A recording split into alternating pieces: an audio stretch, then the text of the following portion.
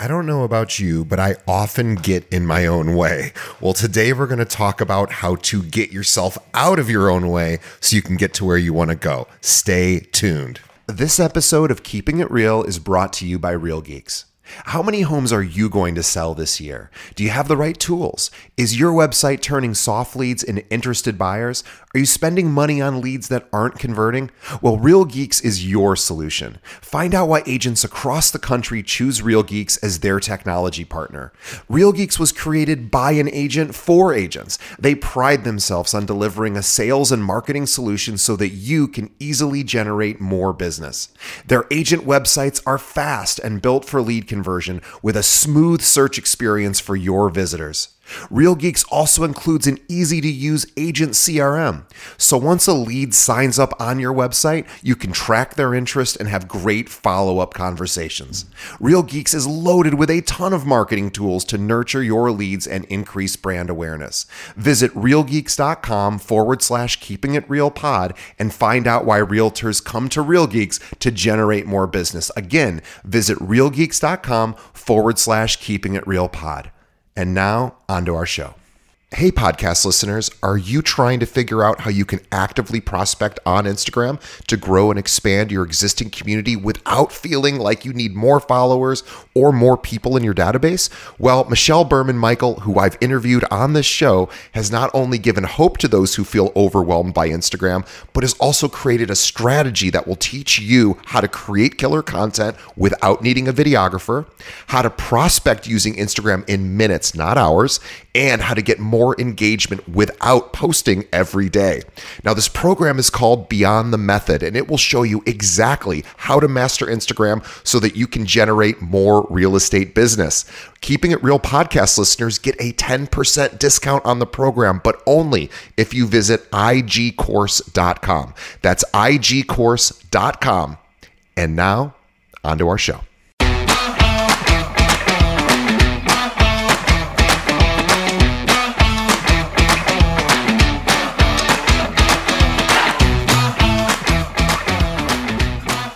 Hello and welcome to another episode of Keeping It Real, the largest podcast made by real estate agents and for real estate agents. My name is DJ Paris. I'm your guide and host through the show. And in just a moment, we're going to be speaking with Chris King. Before we get to Chris, just a few quick reminders. If you're new to our show, we appreciate you checking us out.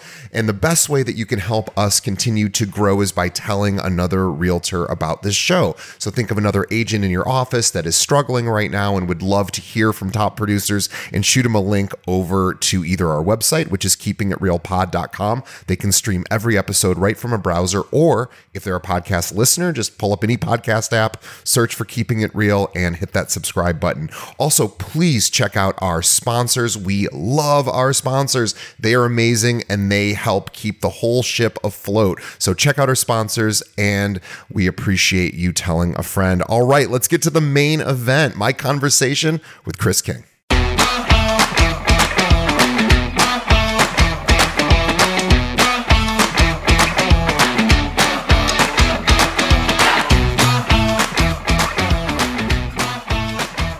All right, today on the show, our guest is Chris King of Status Flow. Let me tell you more about Chris. Now, I want you to meet the witch doctor, Chris M. King. He drew upon spiritual psychology and insight from diverse luminaries. Chris facilitates transformative expeditions for individuals and organizations, pushing them beyond perceived limits to achieve the seemingly impossible. Choosing an audacious path, Chris built a successful company from the trunk of his car because he didn't have a garage. Chris elevates real estate professionals in achieving what he calls authentic success. He has addressed real estate teams from ballrooms to boardrooms to living rooms, getting them to think differently and succeed in even the most challenging markets, including now. While it may seem like magic, Chris employs science-based tools to align teams with seemingly impossible goals. When teams need more than tools and strategies from just another real estate trainer or coach, they call Chris. I want everybody to do two things. first, I want you to subscribe to Chris's podcast called Mindfuck. It's available anywhere podcasts are served. We'll have a link to that in our show notes. And also visit his website, because at the end of this, you are likely going to want to reach out to him for some coaching opportunities. That website is statusflow.net. There will be a link to that also in the show notes. Chris, welcome to the show. Thanks so much for having me. Good to see you. Good to see you. I love talking to coaches because at the very least, obviously it can help our listeners. Maybe you get unstuck. I think everyone in the real estate industry maybe is feeling a little bit stuck right now. And also it helps me get unstuck. So this is a great opportunity for me to get a little sort of coaching by osmosis. So I'm excited to talk to you about this. But how'd you get into coaching? I was going to say, we can run a process right now if you want to, right? Maybe we will. All right. I got into coaching because I had an opportunity. A guy wanted to hire me to become a commercial real estate broker. And I said no to him, which was kind of a stupid move in the moment, or at least looked like one, because at that moment I was broke. I had no place to live. I was living out of my car, quite literally. And so, but I knew that while that direction could have provided me a really good life, there was something else just burning inside me that I could show up and serve in a bigger way, in a more authentic way. And I just had to kind of jump off the cliff and hope I could build the plane on the way down, you know? Yeah. Well, how did you get started in coaching? How did you move from the car to, beyond that? Yeah, I mean, how that started was, I was good at it. That was the first thing. I had done a lot of work. I went to what I lovingly refer to as hippie school, right? I did education in spiritual psychology, and so that provided me a lot of tools and groundwork. But even growing up, I was the guy that all my friends came to with all of their problems. I was sort of like the therapist in the group, and so this has sort of been a lifelong thing. My father's done a lot of mentoring in his life as well. And so I don't know, maybe there's an inherited trait there, but I started because I knew I could do it. It was one of those, yes, I understand I have no proof and I still know I can do this. And so it ultimately was a choice. I just bet on yourself. Excited. Yeah. That of all the stupid bets I've ever made, the best ones turned out to be on me. It's interesting. I think about that a lot myself because I've played some bets on myself, and I don't know that those bets have ever not paid off, quite honestly. I've made other bets in my life that weren't about me that I've lost, with friends and whatever. But certainly I think there's something about intuition that maybe in our Western world, we don't, talk as much about as other places, but certainly there's some inherent wisdom within that I believe we can access through various different channels. And a lot of times that wisdom can help guide us into our next action or our next career. Obviously, you had that within you as well. But I would like to tell us a little bit about how you approach coaching. Well, there's a difference between coaching and consulting, right? Consultants have answers. Coaches have questions. Because coaching is all about eliciting insight. To your point a moment ago, you have every answer to every question you're ever going to have, professional, personal, whatever. Everything you need is in there somewhere. Yeah. So, and this is true of everybody. And so if somebody says, I don't know what to do, what I hear is, I don't have access to my inner knowing. Yeah. So I don't have to figure out the answer. I don't have to look for the answer. It's already in there. What I got to figure out is what's the barrier that's stopping them. How do I remove that barrier? And then how do I realign them based on what they find so they can relate to it in a way that gets them what they want? So, as you mentioned earlier, we do have a science-backed approach. So it's, sometimes while I can speak, the spiritual psychology thing, I can get very woo, or my father, the electromagnetic compatibility engineer, we can talk science. So which road you want to run this down, I'm good. Yeah, no, it's interesting. So I've been studying DBT, dialectic behavior therapy, for several years, and that is such a cool science-based approach to reducing activation or reducing arousal, because the science is really clear that when we're in this fight or flight response, which is what happens sometimes with really intense stimulation, It limits access to certain parts of our brain. We just literally don't have access to, because we are in a survival mode. And based on evolutionary psychology and biology, we need to survive in those moments. So lots of non-essential services like our sexuality, certain parts of our brain have to shut down, because if we're being chased by a tiger, we got to continue to run as fast as possible. We need all of that energy in order to survive. And a lot of that happens even today. We get freaked out, we get stressed, we see something on the news, and it activates us, and we are in fight or flight. We might not even realize it, and all of a sudden we're a bit disconnected, right, from our bodies. So I'm curious to talk about what are some of these blocks that people have that inhibit their ability to access some of this information. Well, there are psychological blocks and there are physiological blocks. So the psychological blocks are going to be the things that I think a lot of people know about. It's the imposter syndrome. It's the shutdown mechanism of I don't know. It's fear based. It's shame based. It's whatever. There's a lot of the psychology. The physiological blocks are going to be how you relate to things as they show up. You mentioned the news, right? I was in broadcasting for a number of years, and I will tell you that the news is not designed to inform you, it's designed to affect you. Right. And they do it very well through the lenses of psychology and neurobiology. They understand how this works. I mean, I used to program people all the time on the radio. Now I just do it differently. But when you understand what's happening in your physiology, then you can start to sort of hack the system. Right? Everything is a system. A business, a team, a human being is a system. And any system can be hacked if you understand how that system works and what's going on. And again, to your point, it requires conscious awareness, right? You got to know what's going on. Because the part of your brain that's in charge in the flight or flight is when you see something scary on the news, it's the same part of the brain that processes you being chased by a bear. It's just it's the same part of the brain. So you got to understand what's going on in your system and recalibrate it to the outcome that you're looking for. Yeah. So in DBT, there's a term called wise mind. And the idea is when we're aroused, when we're activated, we really don't typically have as much access to wise mind, which the opposite of that they call is emotion mind. Emotion mind is, oh my God, let's get this figured out right now. Let's just survive. And it's typically not super rational. When we're in emotion mind, we are just having an experience and all of these things are happening at the same time. And it's not a particularly great place to actually think critically or make any important decisions.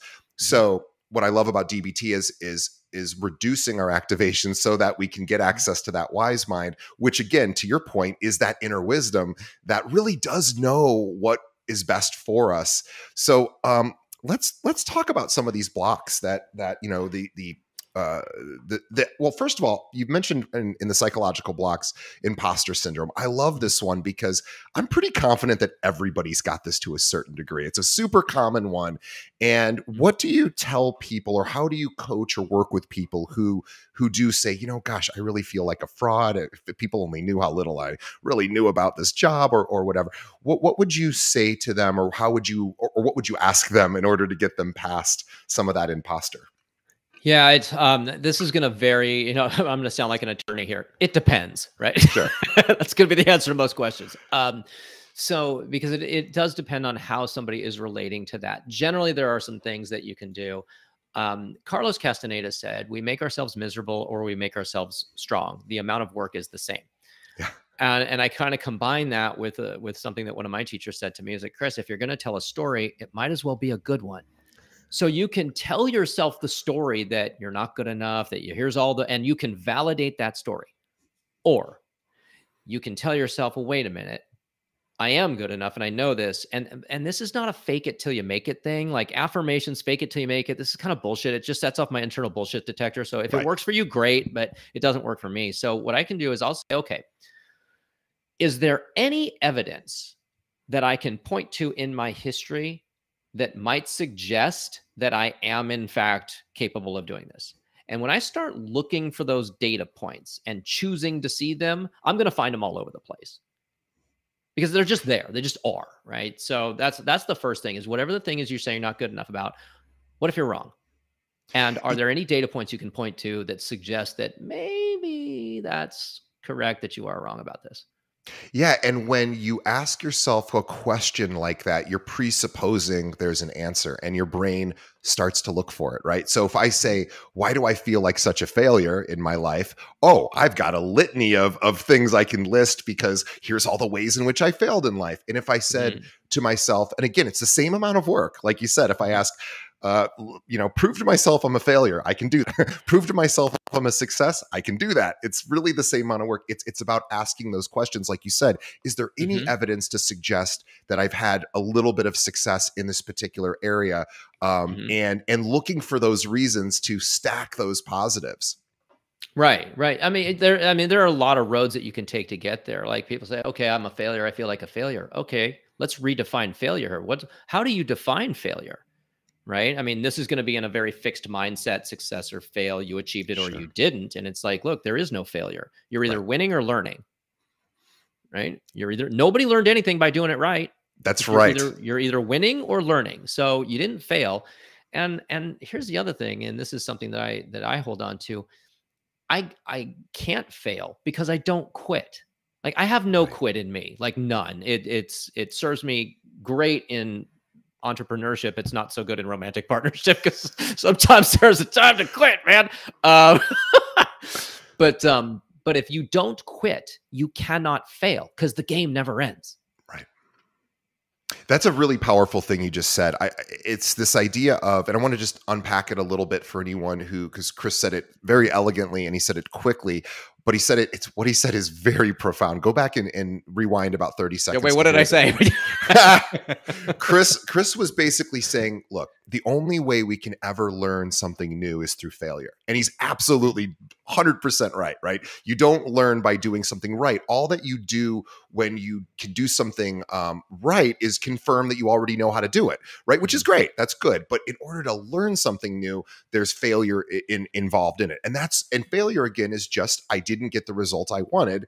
And now I can make an adjustment to maybe get myself closer to that end result. And the other thing, too, I think is really important to mention, and again, this is just my own sort of thought. And Chris, I'd love to hear your opinion on this, but it's been my experience, and I would love to say that this isn't true, but I think it is true, that the people who are the most successful typically are the ones that fail the most and just keep going. Like to your point, they fail a ton and they keep going and they keep getting back up. And there's the body and the brain is so resilient. We don't give ourselves enough credit. Now, failure is hard, it's painful, it sucks, and your body and brain can help you get past it and keep moving. But I'd love to hear your thoughts about failure. Again, failure with the context of I didn't get the result I wanted, and just deciding either to quit or to keep going.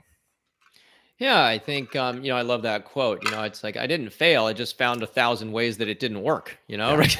So yeah, it is how you relate to it. Because here's the science part of this. Okay, when you get into that contraction, right, of oh I failed and the shutdown and I can't and whatever, you're driving a neurochemical cocktail that is shutting off certain parts of the brain, and it's the parts of the brain that you need in order to succeed. So there's a level of responsibility here.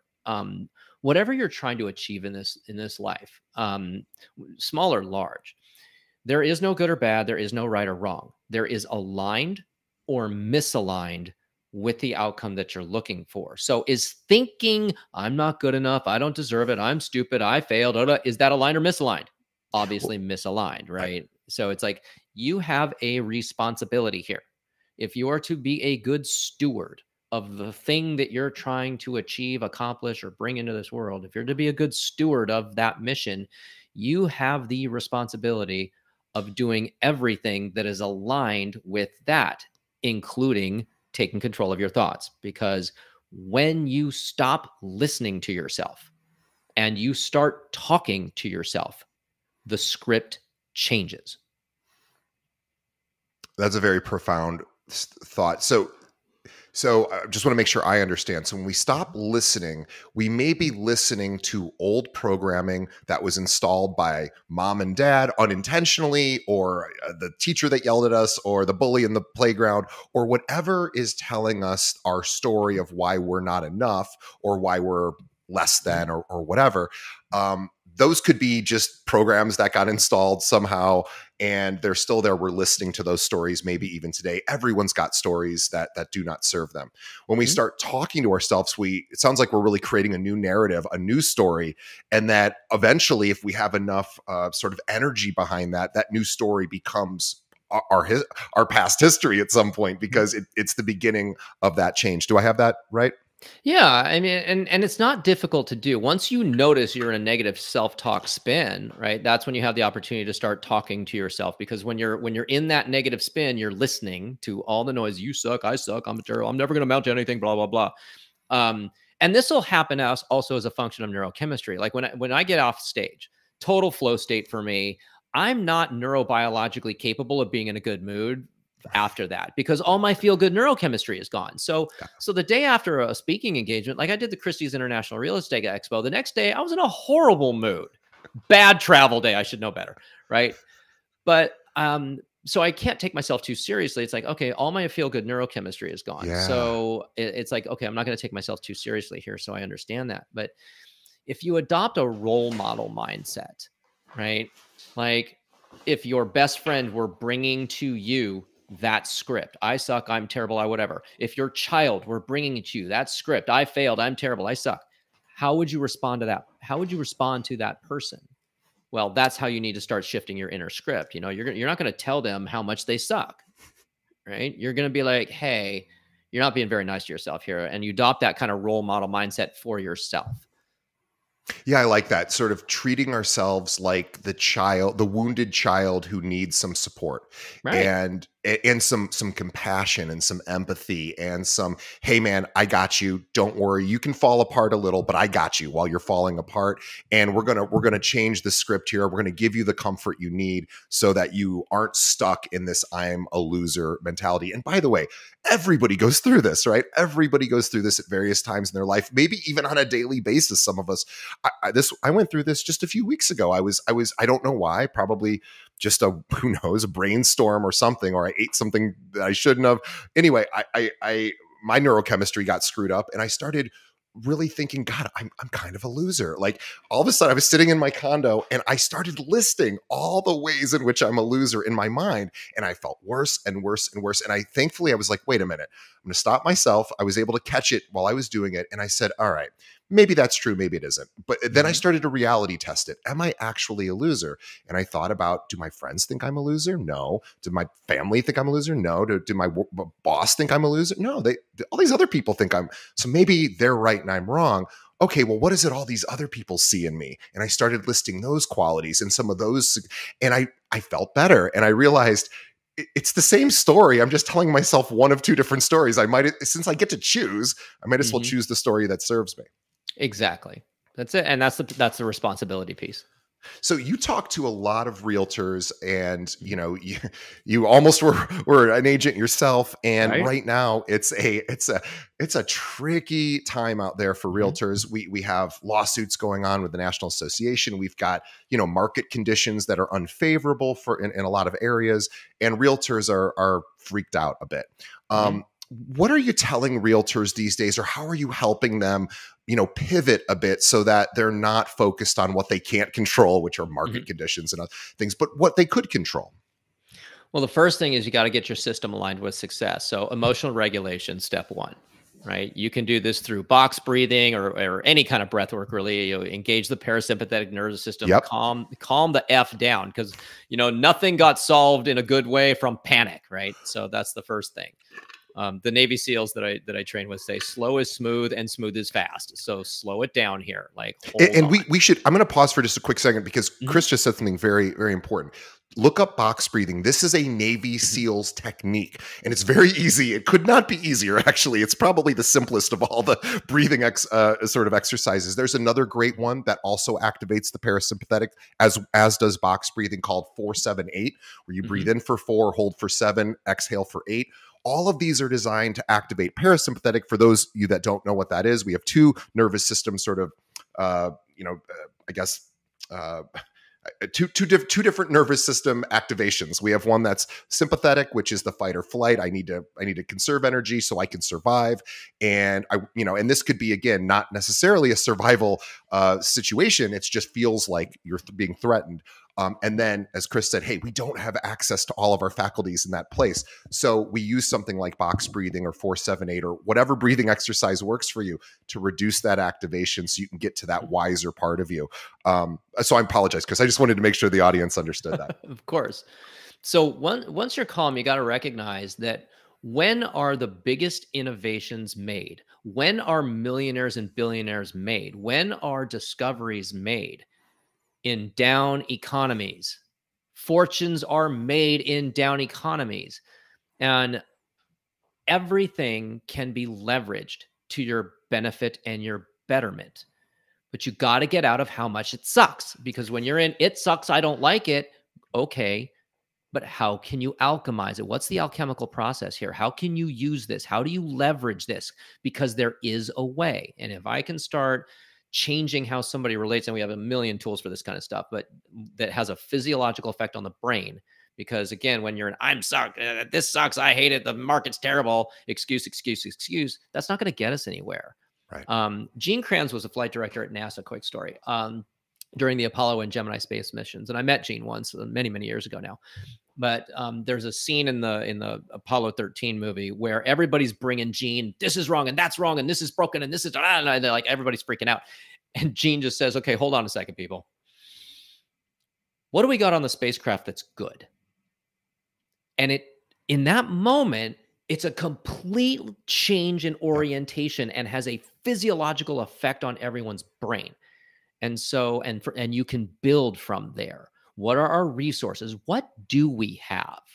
Because now I'm in an expansive kind of thing. This is where I'm going to sound a little woo. Now I'm in expansion. What do we have? What might we be able to do with this? What, instead of contraction, we can't, I don't, right? And if you want to grow your business, you need to be in expansion. You cannot grow from contraction or scarcity or survival.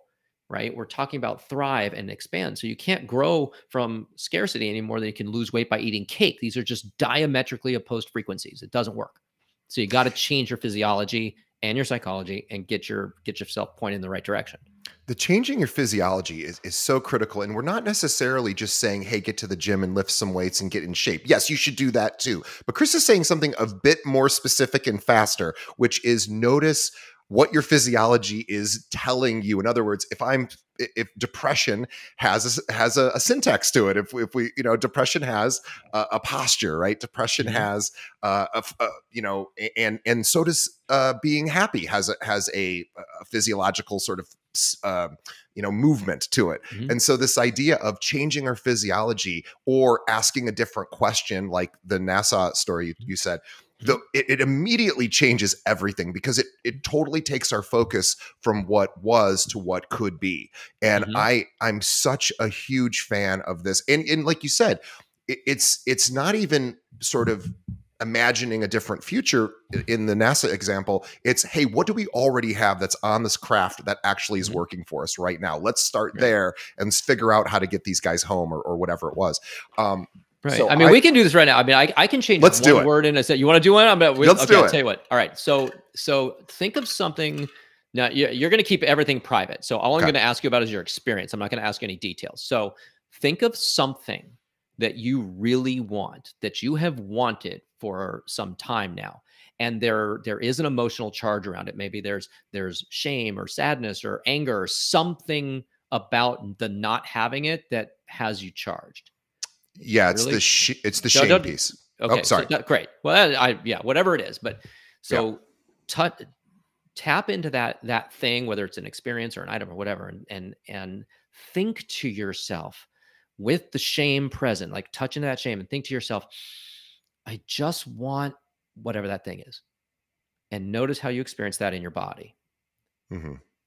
Now, stay connected with that item and think it without the word just. What do you notice as the difference in your experience? Yeah, so when I remove the word just, it seems lighter. I would say Mhm. the shame feeling Mhm. diminished significantly, Mhm. and I just was able to say, "Oh, I want X. Mhm. I want X," without all the extra baggage associated with it. Right. So what we did there is we produced a physiological effect in your brain. It physically changed the way your brain was working. And I hear a lot of people say different things about this. People say, "Gosh, it sounds more powerful. It sounds stronger. It sounds." One person said it sounds closer. It feels closer. I'm like, fantastic, right?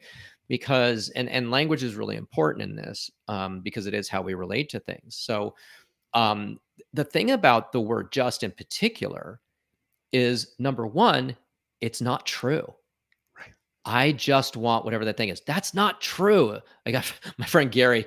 Gary's like 9 feet tall. He's like, I just want a girl. He was single at the time. He says, I just want a girl that's going to be nice to me. I was like, Gary, shut the fuck up. That's not true. Yes, you want a girl that's going to be nice to you and smart and beautiful and tall because he's 9 feet tall, right? And like all these things. So just isn't even true. And it discounts the thing that you're focused on. It makes it Yeah. smaller, right? We Yeah. use this in manipulation. Oh, come on, it'll just take 5 minutes. Oh, I'm Yeah. just getting you to violate your boundaries. Like I'm trying to soften it, right? It's very manipulative. But when you get precise language and aligned language, now you're cooking with gas. Just also presupposes that there's something wrong with me for even like I just want this one thing. It makes Right. it it makes it Hmm. way too important, and it makes it that you can't quite get it right. Instead of saying, like you said, switching that for "I want X" Right. is it's lighter. It makes me feel better, and I get more excited. And that again, that shame piece is largely gone. Maybe Hmm. it pokes its head in from time to time, but I'm able to see a brighter future thinking I want X versus, God, I just want X. There is a Right. huge difference in that response. And the just one kept me stuck. The removing Mhm. just allowed me to sort of see a future where that was possible. Right. And this, because it produces that effect in your brain, it creates a different feeling state. Basic neuroscience: feelings drive actions, actions produce result. I'll go into a team and the what I'm going to look for is I'm going to listen to the way they speak. So I'm going to get an idea of what the culture of the organization really is. Because we have a culture of teamwork. You have no idea what your culture is. Okay, I can hear it in your language. But the if I can remove the fear and the shame, those two things, I'm going to produce wildly different outcomes very quickly. Yeah, you're so right. Fear and shame are the two most, I believe, probably the most debilitating emotions because shame is there's something wrong with me, which is really hard to fix. That's a big thing to try to solve on one's own. You can really just ultimately remove it or expose it. When you Mhm. talk to, I always love with shame too, just telling another human being who you trust and you have a deeper connection with, hey, this is what I'm ashamed of, and they go, oh, that's what you're ashamed of, and you realize like, oh, your friends don't react the same way to the things that you think are so terrible, and then they Right. tell you their terrible things and you're like, that's no big deal either. And so there's different ways to extinguish shame, but I love just language a lot of times gets us there. And Yeah. I'm Yeah. such a big fan. Shame in particular. And I love what Brene Brown says about this, the difference between guilt and shame. Says Yeah, guilt is I've done bad. yeah. Shame is I am bad. And that's a wildly different thing. Wildly different and wildly debilitating to say I am, Yes. because you can't fix if you think of yourself as broken. Well, there you are, and and there's no really easy way to come back from broken. When you start to see yourself as somebody who experiences challenges and is finds ways to overcome, well, Mhm. that's just a really change in story. It's a change in sentence structure, and it seems to not be as debilitating. So, boy, I'm so glad we're talking about this. Let's talk about this idea of creating innovative solutions. So, yes, we're in a more difficult market, and I know that you're not going to be able to say, "Well, here's what every Mhm. real estate agent needs to do in their business right Yeah. today to pivot," because, of course, that's not what you do. You help people find that within themselves. So, I really want to encourage our audience to consider, working with Chris, because imagine if you had all of these answers inside of you, as Chris, says, and all you have to do is eliminate blocks to get there. But how does somebody access innovative solutions, or what does it take to get to a place, as you said, fortunes are made in these disruptive times? Yeah, I mean, I'm all about tools. Like while all of this can be very theoretical and scientifically accurate, you got to put this into play. So I'll give you one of the tools that I use quite a bit, and it's a lot of fun. I call it Banana World. You can call it whatever you want, but it is the rules of the game are pretty simple. It is a world of the fantastic, the absurd, the ridiculous. And there really are no rules in, like, even the laws of gravity don't necessarily exist if you don't want them to. And you have a outcome that you're trying to achieve. And the game is to say one thing that you would never actually do. It's not a plausible solution.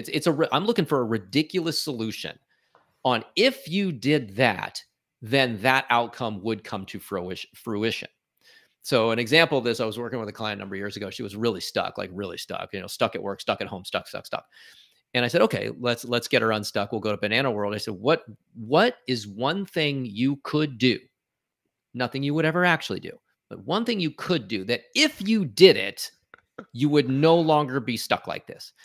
And she fumbled around for a second. She said, well, I could fake my death and move to Costa Rica. Yep, that would do it. If you faked your death and moved to Costa Rica, what else? She said something that I probably shouldn't repeat on the air, so I'm just going to let that was. But we just ridiculous idea after ridiculous idea. Now here's the science behind it.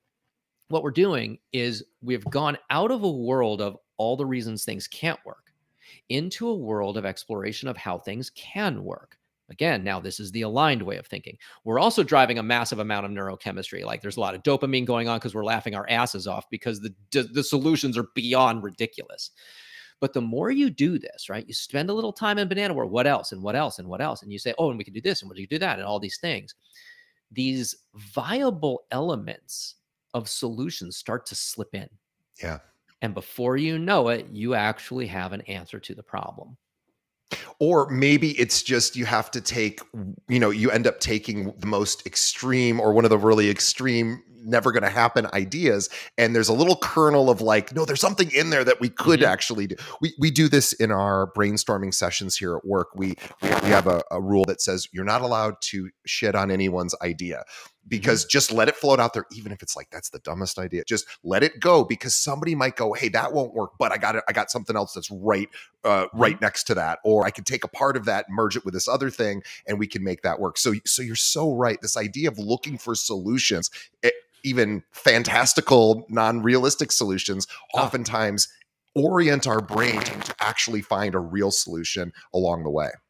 Yeah, when working with a team, and I'll get creative, like, what I'm thinking right now, if I had a team in front of me right now, I would do something like, okay, come up with a ridiculous solution or statement, and then the next person has to come up, has to like build on that, like make it more ridiculous. How would you add to the stupidity of this, right? And people start working together, they start getting along, we start having fun, right? Feelings drive actions, right? Feelings drive actions, actions produce results. So what do I need to be feeling here? What does this team need to be experiencing to get the results that they're looking for? How do I put that into play to make that happen? I love it. Tell us about your coaching programs. Tell us about sort of what people could expect, the different types of services you offer, and how our audience maybe could consider working with you.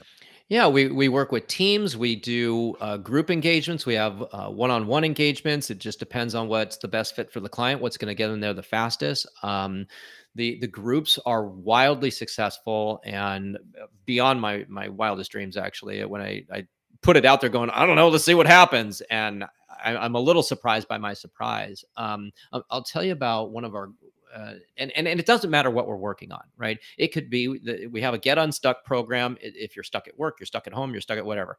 But we have a client right now that has a digital marketing company, and she came to us because she came into the group, and there's 6 in that group, and she wanted to support in growing the business and making things better, right? Well, she she got divorced through the process. 20, I think the marriage was 26 years to a clinical narcissist. I know we throw that word around quite a bit, but a clinical narcissist. So she got out of she got the divorce signed, sealed, and delivered. She got the house. She got the house refinanced. She moved 13 times during this process. So all of this was, happening while that was going on. We got her off of her anti-anxiety and antidepressant medication. She dropped 45 pounds. She went from 2 dogs to 3, because that's important when you have a dog. And we tripled her business. Wow. This happened in 14 months. Wow. So that's the kind of thing that I'm talking about. We're talking about quantum leaps in changing. I had another client said we doubled her revenues, we eliminated her stress, and we saved her marriage. That took 4 months. Wow. Yeah, as you've been talking, and we've been doing, and we even did an exercise earlier, I started realizing this idea of asking questions is really an underutilized tool. And this is why, and I also know that oftentimes we cannot solve our own issues. Sometimes we can, most of the time we can't. And it sometimes just takes a third party, somebody who knows how to elicit this kind of response, to literally be the person that's like, hey, I'm going to walk you through a process. You just follow along, and then by the end of that process, or however many times you need to see them, the result just happens. But I think we do ourselves a bit of a disservice thinking it's all self-help. I could just help myself. Well, my best thinking got me into this mess, right? So probably I could use a third party to come in and say, just like I wouldn't look. It's that old expression. An attorney who represents himself has a fool for a client, right? Right. It's a brilliant thing. And attorneys know this, and they don't even joke about it. They're like, no, I literally won't represent myself. Doctors say the same thing. Doctor who treats himself as a fool for a patient. So this idea of having a third party really helps, because inside of us, right, are all of these old patterns and challenges and wounds and things that happened to us, or for whatever reason they're stuck in there, and we don't even know that they're roadblocks, so we don't know how to get around them. Hiring somebody like you allows you to be able to see the things that maybe I'm even blind to. Yeah, we are the mirror, that's essentially what we are, a mirror to show you what you can't see. I tell people this is really tricky work, because, to your point, it's like driving the car that you're working on, because you're trying to hack your internal belief system that's been running since you were 6 years old, and you're 90-something% unconscious of how it works, right? So you're trying to hack the system with the system, right? So you're trying to hack itself. It's very tricky work. And so, but it happens crazy fast. Clients generally don't work with us for more than a year. Wow. Yeah, we move quickly. That's the 2 things we don't do is quit and fail. And I tell people, if I can't get this done in way less time, I suck at my job. So I love that. Well, for anyone listening, if you are feeling, and look, it's not if you are feeling stuck, think about where you currently feel stuck. And I'll give you a little suggestion, not Chris a suggestion, but our audience a suggestion. Think about reality, right? So a lot of this has to do with accepting reality as it is, what they call radical acceptance. The world is how it is. I don't have to like it, but I should accept it. And then the things I don't like, maybe I can, make some changes, right? Or I can affect change. But if we are stuck in fighting against reality, the market sucks, the inventory sucks. Yes, all of those things are true. And getting upset about it doesn't change reality one bit. It literally just reinforces your crappy feelings. And so there's not to say that you shouldn't know what's going on. Of course you should, but you should realize, what are you saying to yourselves? Are you focusing on the stuckness? Because focusing on the stuckness is very unlikely to lead to any breakthroughs, and really changing that narrative and saying, okay, yes, here are these market conditions. I accept that that's what's happening. And I know there's other people really succeeding right now. And I'm curious on maybe what they're doing. And I'm curious on, if I started thinking about this is an opportune time to grow my business, well, what might I start doing if I actually thought this was like the best possible time to be in real estate? And maybe it is the best possible time to be in real estate. Think about that, everyone who's listening. Maybe it's not so bad right now because we just feel that we're in the moment. of what it feels like to not be in a great time. What if Chris is right? What if there's innovation that's going to completely change our industry, and you could be part of that by not focusing on what you can't control, which is reality, right? Reality is. So I'm really. I wanted to ask one last question to you, Chris, because I think this is something. I want to get your perspective. You talk about, all of, in these down markets, in these sort of depressive times, that innovation, disruption happens, people can make fortunes. I think there's a piece to this about learning how to tolerate discomfort as well. This idea of realizing, yes, right now doesn't always feel super great in the real estate market. And not and I'm going to continue to try to do my best to move forward. And I was just curious to get your thoughts about learning how to tolerate. We're so lucky in this country because we have so much advantage. It's easy to be comfortable. It's easy to have things come our way. I mean, we can order dinner and have it arrive in 30 minutes, or really order anything and have it arrive in an hour. So this idea of we expect things to happen right away. We don't like discomfort, but I think the ability to tolerate discomfort builds resiliency. And so when these troubled times do happen, you're like, I know how to handle this. Like I can deal with this. So I just wanted to get your thoughts on tolerating discomfort. Yeah, tolerating discomfort. I mean, comfort in and of itself is a function of repetition. You can get real comfortable in a horrific situation and you can normalize it over time. It'll just change your baseline, right? So humans are just functionally programmable in that way. So the lack of tolerance is more about change, not so much about how awful something is. I would say that the big opportunity, and I've said this before to clients many times, if you want bigger success, get bigger problems. Because struggle and progress are in relationship. You don't get progress without the struggle, right? The arrow doesn't fly if the bow doesn't flex and strain, right? So that's the opportunity. And as my friends in the military say, God love them, embrace the suck, right? It's like, yes, this sucks. Well, in order to get where we want, we need the suck. So yes, embrace the suck. Yeah, and again, radical acceptance. It's okay that this sucks. I can get through it. And if I need help to get through it, I will reach out for help to get through it. But this idea of reality just is military. It's all about reality. They can't live in fantasy, right? Everything is so important and critical. They have to embrace the suck because they're defending, or attacking or whatever they're doing to protect us.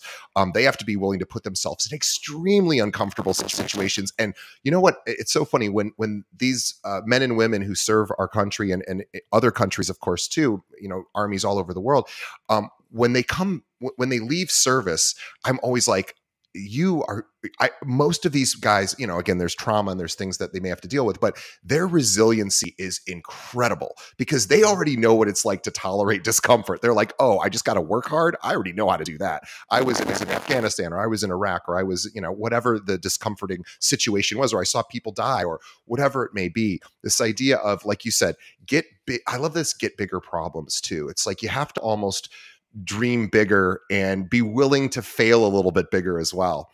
And again, fail meaning just not getting the result that you want, but thinking like, well, what happens if I were to go after this big giant thing? Well, maybe it wouldn't happen, but I'd sure learn a lot, and then I could adjust and maybe make additional changes for the future. But I have to be willing to step into the fire a little bit from time to time and just tolerate and say, I'm going to survive. I can survive this.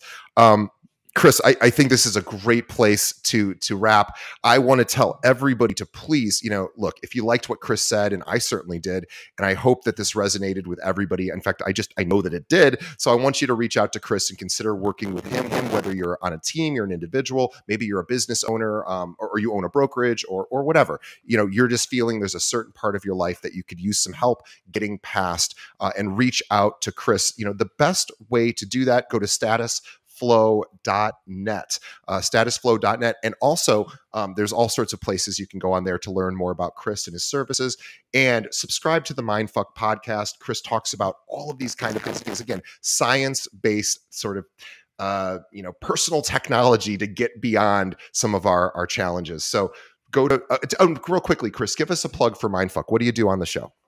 Well, we're bending reality right there in a matter of minutes. Instead of, it was my CMO said, and who named it, by the way. I resisted him for a month, and I was like, "All right, you win." But he was the one that said, "Hey, why are we doing the podcast the way it is? So why don't you just start consulting and coaching people? Like, why don't you just start running processes on people?" And so we tried it the first one. It was incredible. Allison had a sustainable transformation in about 12 minutes. Wow. There's a moment you can actually hear her, you can hear the audio where it just takes her breath away. And I'm like, what? Yeah, we're doing this. And so we've had some incredible stories. The one I mentioned earlier about the digital marketing company, she's on there. And there are many like that, where these aha moments, and then we follow up with them, about 6 months down the road, check in and be like, "Hey, where are you?" And they're like, "My life has changed." And it's incredible. So yeah, it's on Spotify, it's on Apple. Mindfuck. Thank you for that, because I love that. And I don't invite people to be on that. I dare them. I mean, really, I dare you to be on my podcast, because it's wicked deep. Like, we go into it. The same with work with me. I don't invite people to work with us. I dare them. I dare you to work with me. Well, it should be look. I found that in life, pretty much everything that's worthwhile is a little scary and requires some courage. And those are the things that where I think fulfillment can lay. But you got to be willing to be uncomfortable, right? You got to be willing Yeah. to be vulnerable and to try something hard, because it's the only way that we learn and get better. So if you want to Yeah. try, and by the way, if you want some some encouragement, listen to Mindfuck, because just by listening to someone else's transformation, look, one person's work is every person's work, and you may just in fact start to change just by listening to Mindfuck. So please check it out. Listen to the results Chris is getting. Determine if that would work for you, whether you're on the show or you hire Chris as a coach. But please do check it out. Mindfuck is the podcast, and Status Flow is the website, statusflow.net, where you can learn all about Chris. We have a landing page on statusflow.net as well that we will be sending out for our listeners if you're interested in working with Chris directly. So on behalf of our audience, Chris, thank you so much. Really appreciate all your time and your wisdom today. It was super helpful. This is right up my alley. I love all the things that you talked about, and maybe we'll love to have you back on the show. And also, on behalf of Chris and myself, we want to thank the audience for sticking around to the end. Check out Chris's website, statusflow.net. Subscribe to Mindfuck. And Chris, thank you once again. I want to ask everybody before you sign off, guys, just do two things. Actually, we'll just do one thing today. Just tell a friend about this episode. Tell one other real estate agent that is struggling right now. And guess what? Pretty much all of them are. So send them a link to this episode. That would help us out as well. So Chris, thank you so much. We will see everybody on the next episode. Thanks, Chris. Thank you.